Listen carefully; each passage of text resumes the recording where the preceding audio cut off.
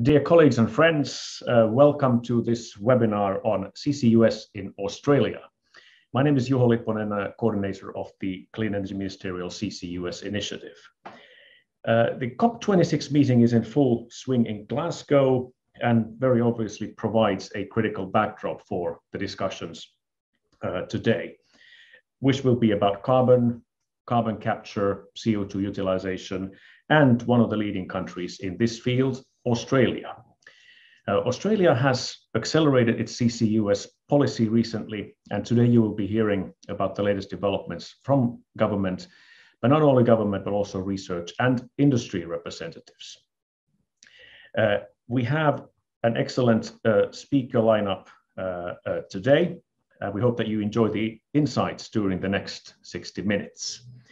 Joining me today are Dan Quinn, General Manager at the Department of Industry, Science, Energy and Resources of Australian Government, Alison Hortel, Research Group Leader at Australia's National Science Agency CSIRO, and Paul Clark, General Manager at the oil major Chevron. Our agenda is as follows. After my introduction, we will hear from our three speakers, and after their insights, we will use the last 20 minutes for discussion and Q&A. Now, please post your questions in the Q&A function of the webinar. You may also use the chat function to chat, but please don't put your questions in there because we may not be able to perhaps monitor it that well.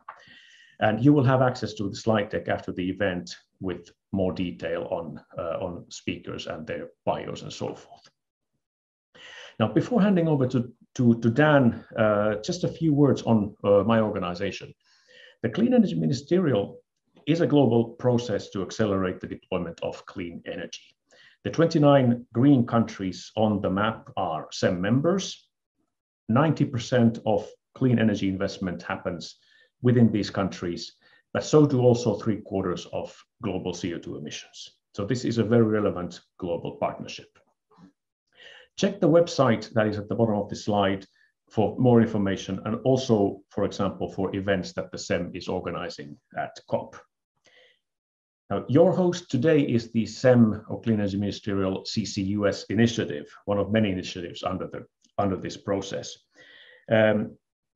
We have 13 member countries with the joint objective to accelerate CCUS together. And Australia joined our initiative in September. We're of course very, very happy to welcome such a resourceful new member amongst our ranks. So welcome, Australia. The way we work to accelerate CCUS is via these 4 main areas of activity. Without going through all these, we are essentially a platform that helps to bring governments, industry, and the finance sector together to discuss and to form coalitions to drive CCUS opportunities forward. Now, with that, let's move to the program of the day and to our first speaker, who is Dan Quinn. So Dan, please, the floor is yours. Thanks very much, Juho. And look, thanks everyone for giving me some of your time. My name's Dan Quinn. I'm the General Manager of the Resources Strategy branch in the Australian Government, and our branch is the lead on carbon capture, use and storage policy in Australia. More broadly than just carbon capture, use and storage, Australia is focused on taking a technology, not taxes approach to reducing emissions. You might have seen that our Prime Minister, Scott Morrison, and our Minister for Industry, Energy and Emissions Reduction, Angus Taylor, announced last week Australia's long-term emission reduction plan, which is our whole of economy plan to achieve net zero emissions by 2050. It's focused on driving down technology costs and accelerating deployment at scale. The plan builds on the government's technology investment roadmap and emissions technology statement. It sets priority stretch goals that can deliver 40% of the emissions reduction that we require to reach net zero. The technology investment roadmap sets these goals across a range of different technologies, and one of these technologies is carbon capture and storage, which has an associated stretch goal of under $20 for compression, transport and storage of 1 tonne of CO2. If we could go to the next slide, please, Juho. So As you can see from this first slide, we have a range of measures in Australia that we're working on to progress and accelerate the deployment of carbon capture, use and storage. We have just started working on developing a national abatement strategy, and we'll be doing this over the next year that will help guide the deployment of carbon capture, use and storage across Australia. We are also investing $300 million in carbon capture, use and storage over 10 years through two programs, a $250 million Hubs and Technologies program and a $50 million CCUS Development Fund. The Hubs and Technologies program is currently open for applications. It's open for another 6 days. And that program is seeking to leverage significant co-investment from the private sector, from our state and territory governments, and also from international counterparts. The program will be comprised of two different streams. We will have a $150 million technology stream, which will support research, development and commercialization of CCUS technologies and the identification of viable CO2 storage sites in Australia. And there will be a $100 million hub stream, which will support the design and construction of shared CCUS infrastructure between multiple co-located emitters near viable CO2 storage sites. So that's the Hubs and Technologies program. We've also just completed our grant allocations under the CCUS Development Fund, and we allocated funding to 6 companies, and I'll talk a little bit more about those later. Hydrogen hubs will also be an integral part of the shared CCUS infrastructure approach, and the Australian government recently announced the $464 million Activating a Regional Hydrogen Industry Clean Hydrogen Industrial Hubs program, which aims to accelerate the development of an Australian clean hydrogen industry and will in turn help add value to industrial energy hubs and help to de-risk the investments. We also have the Emissions Reduction Fund, and under this, businesses can claim Australian Carbon Credit Units, or ACCUs, for every tonne of emissions that is reduced through CCS technologies. And just this week, we've had an announcement of the first project that's going to be registered under the CCS method for that, with Santos announcing that their Moomba project will be going ahead in 2024. And I think that'll initially be storing around 1.7 million tonnes of CO2 per annum, but does have the potential to go as far as 20 million tonnes of CO2 per annum.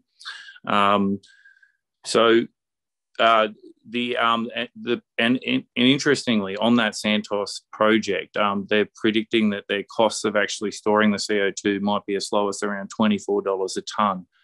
Currently, the ACCUs, when they're traded back to the government, are worth around $17, $18 a tonne, but that price is going up. So it may be that this is essentially a cost-neutral CCS operation for Santos. The government has also broadened the mandate of our Renewable Energy Agency, which has invested around $2 billion in renewable energy today. And its broader mandate now means that it can invest in carbon capture and storage technologies, and there are a number of those that are actively under consideration. So that, we hope, will help to free up one of the big constraints that works against us in this space, which is obviously access to adequate capital. So in ARENA's plan now for this year, they're going to be going out and consulting with our industry, with our researchers and with various government agencies exactly around how they can maximise those investments. And look, while it's not listed on this slide, I also want to recognise CSIRO's excellent CO2 utilisation roadmap, which identifies over 50 possible carbon capture uses that may have commercial value. And I know Alison Hortle, who's going to be speaking after me, will provide you with a lot more detail on that. So if we could go to the next slide, please, Yuho.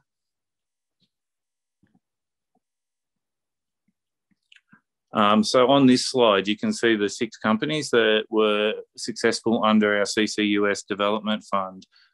So Mineral Carbonation International is an Australian technology company that has received $14.6 million to be used towards the construction of a mobile demonstration plant that captures and uses carbon dioxide to produce manufacturing and construction materials such as concrete, plasterboard, and fire retardant materials. We have the Brisbane-based Energy Developments Pty Limited, who's received $9 million from the fund to help capture and use CO2 that's emitted from biomethane production at various landfill sites across Australia, and then using that CO2 for injection into cement.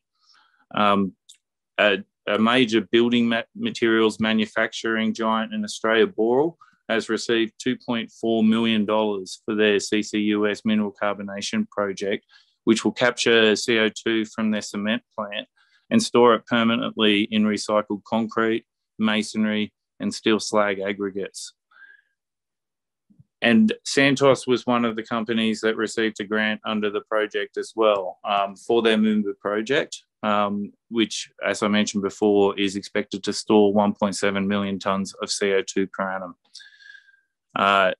We also have the Australian coal producer Glencore has the project known as the Carbon Transport and Storage Company project, or the CTSCO project. They've received up to $5 million to demonstrate the viability of carbon capture and storage from a coal-fired power plant in Queensland. And then finally, last but not least, Australian Carbon Management Company Corporate Carbon Advisory has received $4 million towards Australia's first demonstration of a direct air capture and storage project, which will geologically sequester CO2 into an existing injection well in South Australia. Next slide, please.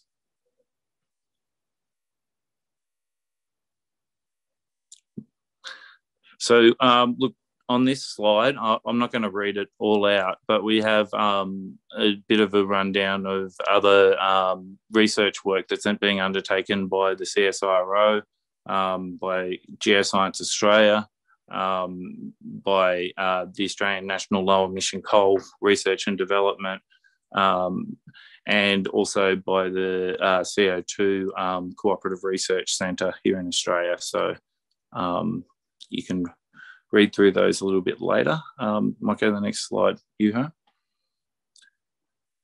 So look, despite all of the activity that we've had in Australia, we still face all the same challenges and barriers that I imagine all of our colleagues in governments around the world are facing at the moment, who are trying to accelerate the deployment of these technologies. Obviously, the primary one is the cost and making it more economic for us to deploy these technologies. We're taking a two-pronged approach towards that in Australia, of trying to work on technologies that are going to bring those costs down in terms of the capture and the storage, but also looking at revenue streams that we can generate through carbon utilisation to try and lead to a lower sunk cost. But obviously, you know, there is also a need for governments to provide additional incentives, and that is why it's a really big step forward for carbon capture and storage in Australia, that we can now assign carbon credit units to carbon capture and storage projects. The second hurdle is regulatory. Because a lot of these projects are in new areas with regulators who may not have dealt with them previously, the risks are obviously in both directions. You know, on one level, we under-regulate and we have an incident that happens that affects the social license of the industry globally. On the other hand, if we over-regulate, then we don't deploy the technology and we don't get the carbon emission reductions that it can offer us. So working through exactly where that best practice line is very important for us. And I think that that's where forums like this one that we're in today are really useful. I think, you know, the standards side of things is a big area that will come into play as these sort of technologies become more commercially viable, and that is about really being able to certify that people are doing what they say they are doing, and so consumers are willing to pay premiums for various products that may come out of these processes, such as low or negative emission LNG, steel, and so forth. The community acceptance angle is a big one that we struggle with at times. we hear that it's a failed technology and that it's just there for the oil and gas giants. I think that we need to start to shift the dialogue more towards this is the only technology that can allow us to go net negative. So we will be working on trying to highlight the benefits of these technologies for broader applications. And then obviously there are the technical problems, and we'll be hearing from Chevron a little bit later today. And I think that when you go on these major projects, and especially when they're first of a kind, there are a lot of learnings that we all need to share as much as possible so that we don't keep recreating the wheel. Okay, I think I have one more slide, Juho.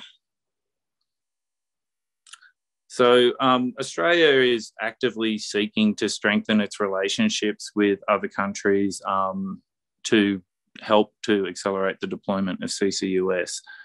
We're committed to a global effort of reducing emissions, and we're looking to share our expertise, skills and technologies to help the deployment of CCUS happen more quickly. So look, please reach out to me separately after these forums. I'd love to talk to you all, and I look forward to doing so. So I think that brings me to the end of my presentation, and I believe I am now handing over to Alison Hortle, who I think is going to tell us all about CSIRO's CO2 utilisation roadmap. So, Alison. Thanks, Dan. Hi, everybody. Thanks for joining us today. Just a very quick slide as to who CSIRO is, in case you're not familiar. We are the National Science Agency. We have a role of technology development and trusted advice. CSIRO's perspective on the energy transition is really that the transition to net zero must be affordable and competitive. It must be secure and reliable, and it must be clean and sustainable. And there are many pathways to that objective. And part of what the roadmap was trying to do was to understand what those pathways look like, specifically in an Australian context, and what the role for utilisation or CO2 utilisation technologies might be. Next slide, please. So today is just a very high-level overview of the report. There's a lot of work and detail gone into it, which I won't have time to present to you today, but the report is available for download.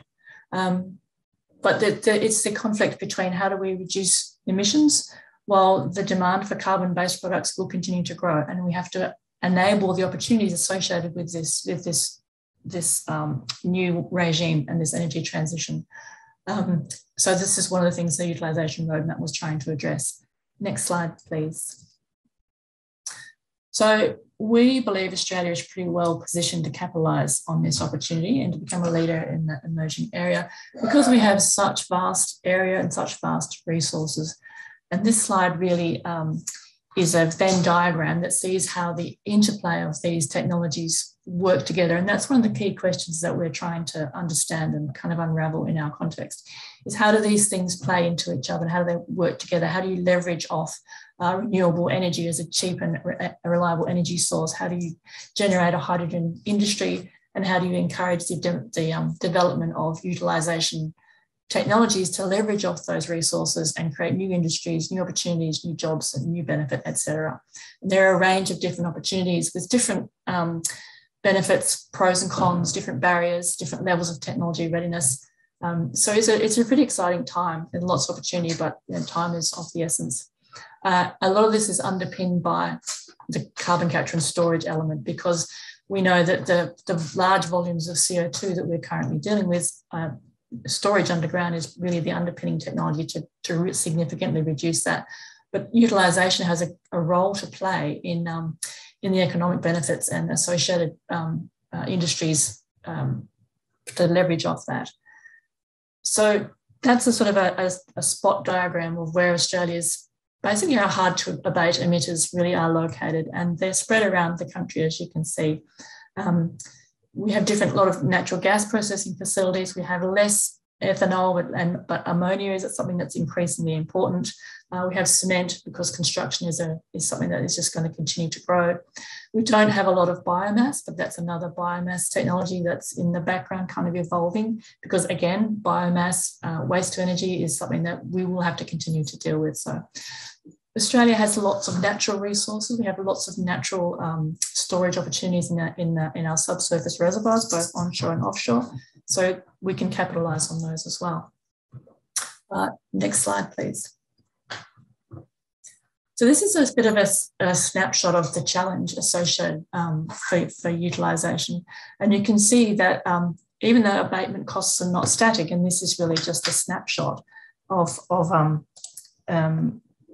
the cost of abatement. And you can see that even with a 50% plus or minus 50% sale price variation on the cost of abatement, and that was part of the roadmap's approach to simplifying and enabling comparison across the different technologies, noting that this is a very variable market. But you can see from there that mineral carbonation is something that may be viable now. And of course, we're only talking about the actual creation of silicates and magnesium carbonates, not the actual refinement into other high value products, just that first step.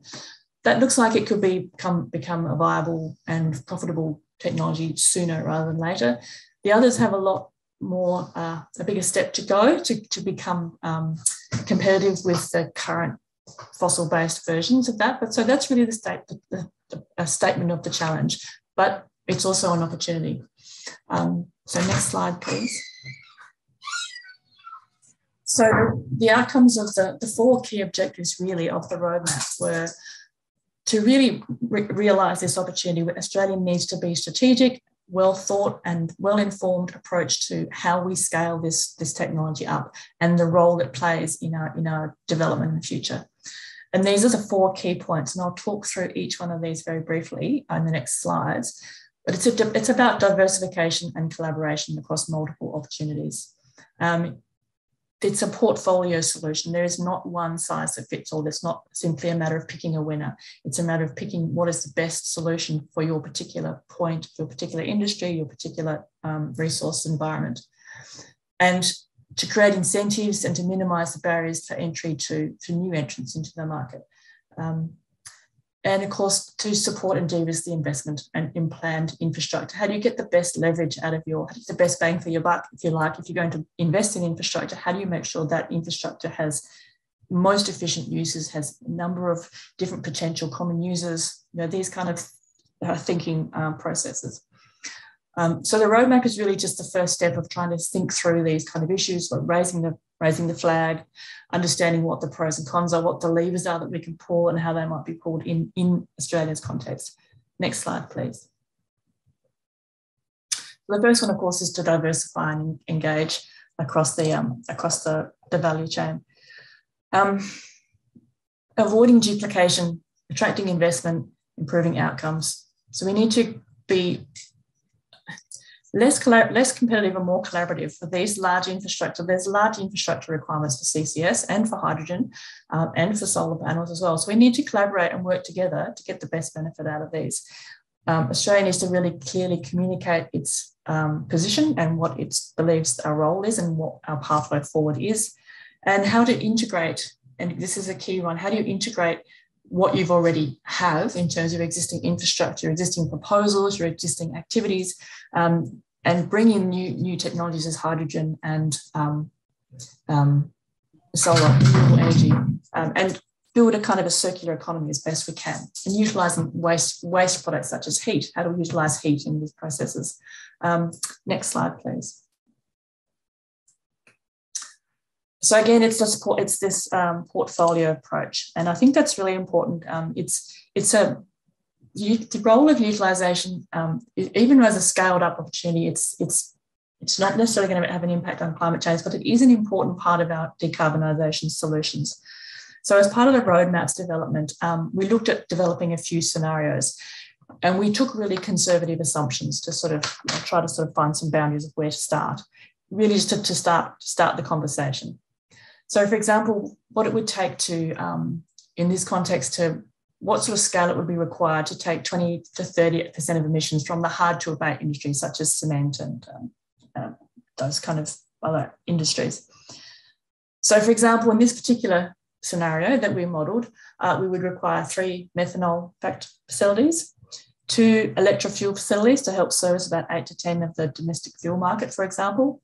1 olefins facility, which would take 1 to 2.5 tonnes of CO2, and up to 6 mineral carbonation facilities. And this is across the entire country, to be paired with a range of different mining and steel and cement operations. So if you put all those things together, and this is just one scenario of what a scale up might look like just around utilisation and just to tackle around 20 to 30% of our emissions from these hard to abate industries. So that's a challenge. It's but it's all doable. It's dependent on having more CO2, dependent on having cheap renewable energy, dependent on having a high source of hydrogen. So these are all parts of where we need to take this technology and this work. Next slide, please. So this figure shows that really almost all CCUS applications, as we know, will incur a green premium, an additional cost. An exception, as I said before, which is the mineral carbonation. So for example, methanol is about $250 per tonne when derived using fossil fuels in Australia. But if you were using CCU technologies, it would cost up to $600, $650 using our best case. So that's about 150% premium for a low carbon products. Now, it's important to note that these premiums are fluid, very fluid, and reflect just a point in time and really the scale of the challenge. But over the long term, these green premiums will be reduced by driving down the cost of the production. For in this case, for example, the cost of hydrogen accounts for about 70% of the production costs. So if we reach our stretch targets of hydrogen for $2 per kilogram, that's going to reduce the cost really significantly. And for another, at the same time, on the reverse side of that, the carbon intensive incumbent could actually go up if there was a carbon price, carbon credits trading on the international market, or border tariffs. All of these kind of other external markets would, push it the other way. So it is a challenge because while we want to move very rapidly and the demand for these products will grow, at the moment the fossil fuel alternative is cheaper. So how do we fill the gap between what is a cheap and readily available product to something that we will still need, but at the moment is too expensive? And it's that transition and that building the infrastructure that enables that transition, which is where the challenge is. And that's the next slide. Finally, next slide, please. So how do we couple these applications with existing and planned infrastructure to add value and support this scale up? So this is just, again, one example of a particular value chain, for example, methanol. So you have renewable energy or solar or wind power. You have a hydrogen source. You have a CO2 source, which in the future could be direct air capture or from existing industrial point sources, such as fertilizers or LNG. Some of that CO2 goes to storage. Some of it goes into a methanol facility. The H2 comes into there as well. You produce methanol, which you can use to meet your local demand and upgrade that methanol through value adding to a whole bunch of other high value products, which again, we didn't consider those we didn't take these value chains all the way through to the end because it's hugely variable, or to export facilities, either for local demand, but also for export as well. So there's your export facility as well, which could be multi-use. So that's next slide, really.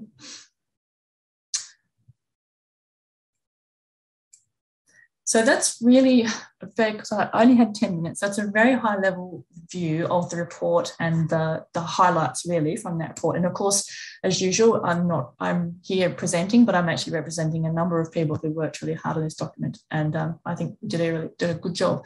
The report is available for download if you're more interested to read more detail about how the models were run, how the scenarios were chosen, what we think are the best options for Australia. You're more than welcome to download the document and contact the project team to discuss in more detail. Next slide, please. We'd also like to thank the sponsors because part of the key parts of developing the roadmap is to engage with a number of industries. So it's government, but there's oil and gas majors, but there's also fertilizer producers, mineral carbonation people, to get that really broad perspective so that we have that kind of that view of the whole range of the spectrum across the value chain. So that's been really important, and we do appreciate the feedback and the conversations we've had with all of our different sponsors. So next slide, please, is really the last one. So just like to say thank you again. Thank you for listening. I hope that was helpful and interesting. And of course, we're always ready to discuss and answer any questions you may have. So feel free to contact any of us. And with that, I will hand over to Paul. Great. Thanks, Alison. Okay, so great to have the opportunity to share with you all what is the world's largest CCS project to date on Barrow Island here, offshore Western Australia. I'm speaking from Perth and representing Chevron and our Gorgon joint venture partners. If we could go to the next slide. So I'll just take you through sort of the backdrop of where our CO2 is coming from. So we have two giant fields, Jansz and Gorgon. We have over 20 TCF recoverable from those two fields, and collectively they produce over a TCF a year. So high volume, high rate wells, and from the Gorgon field, unlike Jansz, which has very little CO2, negligible in fact, Gorgon has around 15 to 16% CO2. So as we bring that Gorgon volume into Barrow Island, where our LNG facility is, we're having to remove that CO2 prior to the liquefaction process. CO2, of course, would freeze at the temperatures of LNG, and it's a significant volume. So although 15 to 16% CO2 in that methane mix, it's by weight around 30%. So the Gorgon and Jansz fields collectively produced a little over 15 million tonnes per annum of LNG, but close to 4 million tonnes of reservoir CO2. So what we're dealing with here in our CCS project is the removal, compression and storage of reservoir CO2. We can go to the next slide.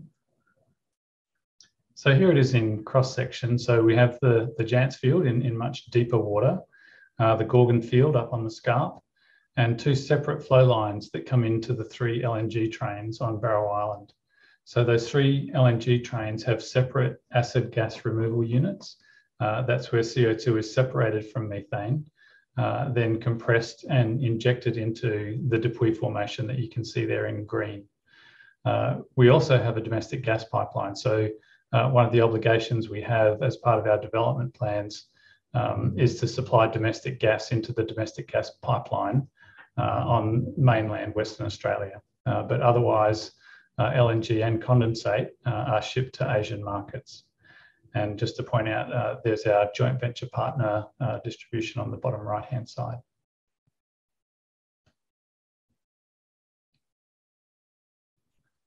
Okay, so here it is in plan view. Perhaps if we start on the right-hand side, just to draw your attention to the map.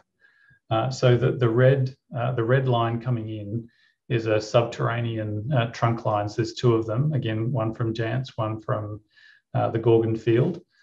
So that those trunk lines come down into the plant that you can see down there. And then the green line with green squares, that's the CO2 injection sites. So after we've removed CO2, we inject into those three sites that have multiple wells.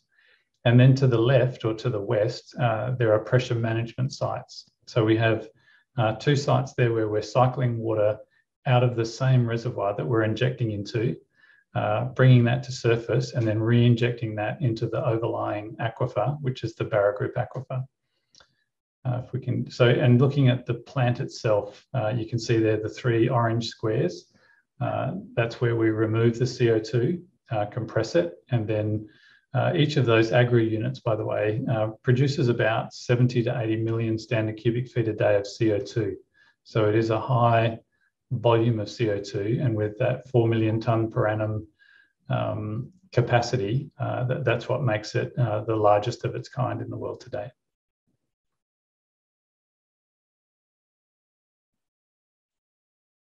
And next slide. This is just a quick view of actually one of the CO2 injection sites on Barrow Island. So this site has 3 injection wells and a monitoring well. So as we're injecting CO2, 2 of the locations do have monitoring wells just so that we can monitor the progress of the plume. We've actually just shot a 4D seismic survey that will give us our first imaging look at the actual CO2 plumes themselves. That's part of our integrated sort of monitoring program here. And we also have microseismic, an array that sits over the top of all of the injection locations and also at the pressure management locations, just monitoring microseismic. And to the next slide. Here's a bit of a three-dimensional cartoon of what's going on. So you can see that the three red squares on Barrow Island, that they're the CO2 injection locations. So from those three locations, you can see multiple deviated wells that we're injecting CO2 into. So that CO2 goes into the Dupuy Formation. The Dupuy Formation, and actually my association with this project, when I was an early geologist out of university 20 years ago, that's where this started. So we were talking about the identification of the Dupuy as a location for CO2 storage. We had no depleted large fields that we could inject significant volumes into. And the Dupuy Formation had very different salinity to the overlying formations, hence proving its isolation in geologic time. So that's really why the Dupuy Formation was selected. But although extensive, is still somewhat of a confined aquifer. And because of that, if we can go to the next slide, whilst we're injecting CO2 into the red, as per the red arrows, you can see in blue that we're actually removing water from the same aquifer, the Dupuy Formation, bringing that to surface and then re-injecting that into the Barrow Group. Now, one of the issues that we've had operationally is in fact completely unrelated to CO2 removal, compression and injection.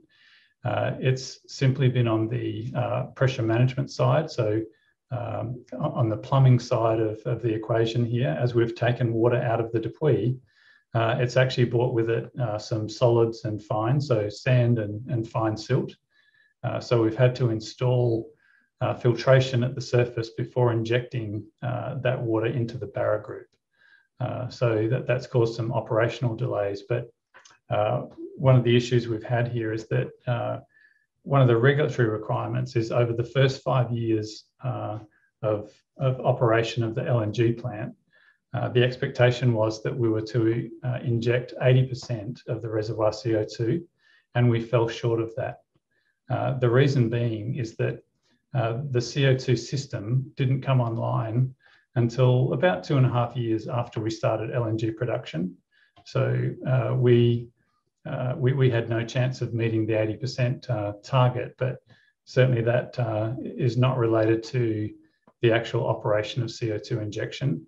Really the only operation limitation we've had is just on that filtration of the fines that are coming out of the Dupuy before we inject it into the Barrow Group, so we don't clog up that injection well. And if we can go to the next slide. So Chevron, as well as our other industry partners and others operating in Australia, for example, Santos, we heard today about the Moomba project going forward. We've done extensive studies of just Australian aquifers, those that are suitable for storage. Chevron globally has announced strong aspirations to increase carbon storage through CCUS and CCS. So at the moment, Chevron is around 5 million tonnes per annum. By 2030, our target is 25 million tonnes per annum. And by 2035, doubling that again. So Chevron continues to clarify its aspirations towards net zero by 2050. And each of the business units across the enterprise are building roadmaps to achieve that. So with that, I think that's the final slide, Juho. That indeed was the final slide. Thank you, Paul and Dan and Alison as well. It's an amazing panel because we are right on time, which is not often the case in any event in the world. But so thank you very much for these insights. And we can stop the screen share there for a moment and go to a discussion. and Q&A session for the next 20 minutes or so. So everybody listening in, you can send questions through the Q&A function, and we will pick up some of the questions from there. And you can use chat, but perhaps use the chat to chat, because we may not be able to monitor that side of things that well.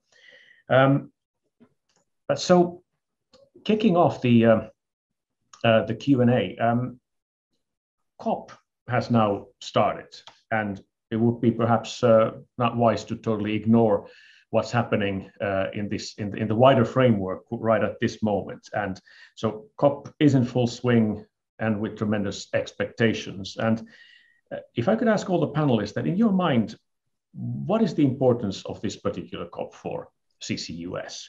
And what might you personally like to see come out of this? Maybe we can start with Dan. Thanks, Juho. Look, obviously, this is a historic meeting that's going on at the moment, and one where the world is really turning its attention to how it's going to reach its net zero ambitions. And I think that as we do that, CCUS will inevitably become part of that conversation as we talk about the challenge that we face, as we get our head around just how complex it is. It quickly becomes an essential part of any discussion. So as part of the COP meeting, Australia will actually be holding a roundtable on the 4th of November in the Australian Pavilion. We unfortunately, due to COVID restrictions, we are still limited in terms of numbers. So it is an invitation-only event at the moment, unfortunately, but we will be having our energy and emissions reduction minister there, and some great presentations from some of our companies, including Chevron. Yeah, really looking forward to that, and just that opportunity to really sort of forge those collaboration links even more strongly in that international community. Dan, just a quick follow-up on that. Is your event live streamed, do you know, or is it behind closed doors this time? I think we are going to actually look to have that live streamed, but we don't have the details yet. But yeah, once I get those, I'll be happy to send on to you, Juho, right. And perhaps you could distribute them to the group. Sure, great. Alison, how about you? Yes, look, it's a really interesting question. I've been working in CCS for a long time, longer than I care to think. And what I'm really excited about, what I think is different this time, is that this evolution of thinking of the emissions problem as rather than a problem, but as an opportunity. And I'd really like to see more of that, and that sort of concrete realization that dealing with meeting our ongoing and increasing energy needs with ways that it's low emissions, it's sustainable, and it's economically viable, and it's an opportunity to generate new industries, new opportunities, new jobs, is really exciting. I'd like to see more of that. I'd also like to see broadening of the acknowledgement that this is not an either-or situation, that we will need all options on the table, and it's not about picking one or two. Everything is going to be required, and they will each find their place, because it's easier for some countries and some places to decarbonise than others, depending on their circumstances. So I think that's the sort of things I would like to see more concrete movement around. Paul, I'll hand to you. Yeah, and perhaps building on your comments, Alison, I think Australia has huge potential storage opportunities for carbon. Within the region, there are some limitations, but offshore and onshore Australia definitely provides sort of significant potential. And as you say, it's really a portfolio solution that the globe really needs to pursue. And the scale at which CCS can be impactful, it's on its own. So hopefully COP26 will just raise the appreciation and understanding of that. And I'll actually have an opportunity at the roundtable to share a little bit on the Barrow project and maybe debunk some of that negative messaging that seems to be out there. Thanks everyone for those answers. Moving to a few individual questions then. So Dan, you outlined the government's current approach to CCUS, and clearly you're accelerating pace and increasing attention to CCUS again. Now, can you go back a little bit behind that? What's the reason for you accelerating at this point in time? Thanks, Juho. Look, it's a really good question, and I think there's multiple answers to it. I think primarily the federal government, as I noted before, has really taken this technology, not taxes approach. And once you start focusing in on the technologies that you need to get to net zero, the CCUS technologies just become a natural part of the conversation. On top of that, we already have some really world-leading projects in the CCS space. We're blessed with over 300 geological basins in this country and incredible opportunities that we've only really scratched the surface of in terms of storage sites. We have a great research community that is really at that cutting edge on that carbon utilization side of things, and looking at ways that we can really make money out of this. These technologies. So I think it's a lot of things coming together. Obviously now we've got the net zero target has been announced by the Australian government, and even things like this COP26 meeting, just in terms of really focusing everyone's minds on the challenges that we face. I think all of that is giving us momentum, and I really don't see it dropping off. Excellent, thank you. And indeed, I think momentum attention on CCUS has possibly not ever been as good as it is now. So we'll have a good and interesting and positive role to play these days to drive this forward. Alison, so thanks for your views on the utilization side. On one of the slides, which I found very interesting, was your CCU scale-up slide, where you were talking about the different types of sectors that could be involved. I think mineral carbonation was also one of the sectors that you thought was particularly interesting because it could be cost effective already now. But in your mind, where do you think the best or the first CCU projects could be?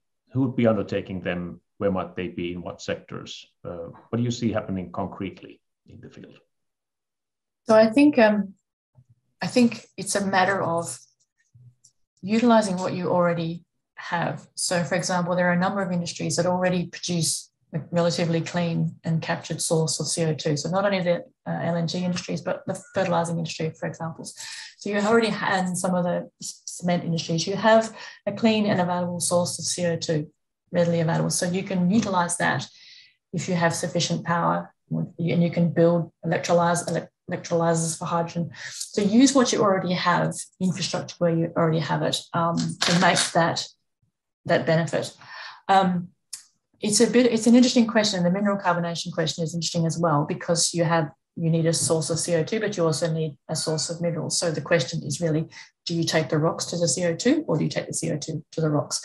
And that is a very site-specific and resource-specific question. So really the answer is the biggest barrier that we still see, and this again comes back to the hubs concept. You have a large customer or a storage entity that stores large volumes of CO2, but you have smaller industries that feed off or utilize that extra energy that's required to do the CCS storage, to engage with the emerging hydrogen industry, and to utilize the CO2. So it's about those kind of hubs and how everything sort of interplays with each other, I think, is the really question. But it's a very specific where you are and what's the best option for the sources, the resources, and the opportunities that you have. For example, we're looking at a place here in Western Australia where there's an industrial hub, which is very well established industry hub. There are jobs, there are resources, there's manufacturing. So putting something there has definite advantages because you have manufacturing, you have tools, and you have a skilled workforce. We also are talking about the Northern Territory, which is less well developed, but there's opportunity because you can bring all those things in and build it to scale. So it's how those things play off each other. But the capture is really the the difficult part for smaller players, for smaller emitters, to actually set up a capture and storage project on their own. It's too much. You need to leverage off a big storage project. And that's what we're seeing in the other hubs around the world. Thank you. Perhaps over to you, Paul, then. And there's also a few questions in this same style in the Q&A. So what further opportunities does Chevron see for CCUS in Australia? What might be your next steps here? And also, what type of government policy and incentives would be most helpful for you going forward? Yeah, no, thanks, Juho. A project like Gorgon, in fact, was Australia's largest single capital investment. So I guess investments that would create the abatement required for plants of that magnitude are significant investments. So the incentives for that investment, as Dan mentioned, there's a collaborative intent from government. But when Gorgon, for example, and Wheatstone were sanctioned, there certainly wasn't envisaged this path to zero by 2050. So again, retrofit technologies are very expensive, and that technology is still building. So I think just continuing with the collaborative approach with industry is very important as they're establishing both kind of incentives and legislative positions around CCS are going to be important. But there's been a recent release of offshore acreage for greenhouse gas storage. I think that's been a very positive move, and that's been welcomed. But certainly Chevron, with its aspirations for increasing carbon capture globally, the Asia-Pacific region, where we have significant investment, and also significant sort of competitive advantage with the infrastructure and fields and resources that we have, we think that CCS is going to play a critical role for Chevron within the region. I think going forward with the right incentives, there's also an option for not only addressing Scope 1 emissions as we approach zero by 2050, but also with the right incentives and legislation, whether we can move to Scope 3 tolling and the revenue stream that might be associated with that. That's something else that we might want to consider. Thanks, Paul. Looking at the questions that are coming in on the Q&A, there's a few interesting ones that could be combined and maybe asked to you in the first place. There's one looking at, whether Gorgon could ever be a hub for other CO2 sources. Also, there's a question regarding shipping, and has it been looked into as to how much shipping could help the transport of CO2 in Australia? Yeah. Any thoughts on these? No, definitely. So Chevron's recently established a Chevron New Energies organization. Although based in the US, we're strongly connected to that organization. We're looking at offshore fields, shipping and its technology, its current and emerging technology. But all of our fields, many of them are quite immature or yet to be developed. So I did see one question come into the chat, for example, what's next for Chevron? Those giant gas fields at the rate they're producing, we have 20 fields in 20 years that we need to develop to backfill and keep the plant full. So through the process of that may open up other opportunities for CO2 storage, but a very interlinked opportunity space that, again, it's somewhat in its infancy, but certainly plenty of energy and effort going into looking into that. Thank you. Some other interesting questions coming in regarding public acceptance, social license to operate, and so forth. Perhaps, Dan, you can start, and others may comment as well. How is the government working with communities and industry to communicate the relevance of CCUS to achieve the emission reduction targets? Any thoughts on that side? Yeah, thanks, Juho. Look, I think it's a really good question. I did read that one in the Q&A, and I noted that, the point around the negative press it always gets a lot of coverage, and then the good news stories don't necessarily get that so much. So I think we have some work to do in understanding what the community concerns potentially are about the technology, but I don't know that they're that widespread at the moment. I think more it's a lack of understanding of the utilisation of the technology, and the feeling that we're spending all of this money to do retrofits on old coal-fired power plants and things like that, that people don't see as being particularly economic is a lot of the pushback that we get. So as part of us developing our national abatement strategy, we will be considering things around communication and what we can do to really shift the dial there. But I think a big part of it as well is just the messaging. We know that the human brain responds to fear a lot more than it does to reassurance. So we have to be slightly scary. And I think that that's where really highlighting the net negative aspect of CCUS is key, because that then shifts people's minds to that scary reality that we may need to go there. Anyone else, a brief comment on this question? It is a really important question, and it is something that we do and have addressed multiple times. There have been a couple of successful projects in Australia. So I point to the CO2 CRC Otway project in Victoria and Carbonate in particular.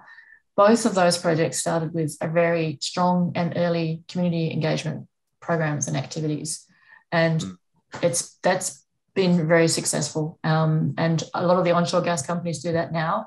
And it really makes a difference to that, allowing people to feel like they've had their voices being heard, that they have their say, and that they have buy-in to the actual project activities that are going on.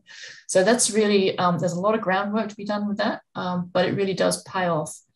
So strong early engagement at ground level, newsletters, town halls, meetings, driving around in cars, being visible, that sort of thing. Thank you. And listening to what people have to say. Very important indeed, listening. We're coming close to the end, so I would like to proceed with one final sort of wrap-up question to each panelist, to all the panelists. And if I could get short answers to the following: that what do you think are the key particular strengths that Australia has in terms of being able to deploy CCUS, and what still needs improvement? So perhaps starting from you, Paul, first, and then Alison and Dan. Yeah, I think legislative clarity is something that again is emerging and is in a focus for government. I think that's an important step. But certainly the fact that we have giant depleting gas fields offshore that are still at the right depth and pressure that you can inject CO2, supercritical CO2, to capture large volumes of CO2 rather than CO2 as a gas phase. So we're just well positioned in a region where there is a high demand for storage. I would second that. It's our Australia's natural resources. Not only do we have enormous reserves for CO2 storage, which we know is the key emissions climate change trigger, and utilisation is a support mechanism for that. We also have vast solar and wind resources as well, and vast potential for hydrogen as well. So it's our natural resources really that give us a real opportunity here, in my view. And Dan. And I would third those sentiments, and then also just add that I think we have very strong support from the Australian government as one of its 6 technology priorities going forward. And so that also will allow us to set up the right environment, hopefully from a regulatory and incentive side of things, to make sure that the industry goes ahead. Thank you, Dan, and Alison and Paul, very much for your inputs. And with that, we will end this webinar, and I will just show a final slide to our audience. We will have this webinar recording available on a YouTube channel. If you go on YouTube and search for CCUS webinars, you will find it, or you can also look it up on the Clean Energy Solutions Center YouTube playlist. And we'll send you the link also along with these slides after the event. And our initiative is also present on various types of social media, and so you're welcome to follow us there. Thank you really very much for joining the event today. Thanks to our speakers for your great insights, and have a great day, everybody. Thank you very much. Bye-bye.